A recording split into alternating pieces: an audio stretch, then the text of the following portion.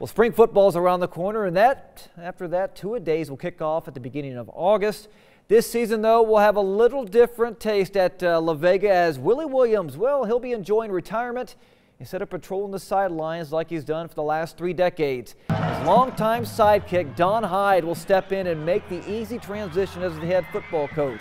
Coach Williams told us that Hyde has been waiting in the wings for so long, and he's ready for it. We caught up with Coach Hyde, who says he's very excited about this opportunity. Well, I'm real excited. That's why you get into coaching, is you want to have this opportunity, and I'm just blessed to have this opportunity at La Vega High School.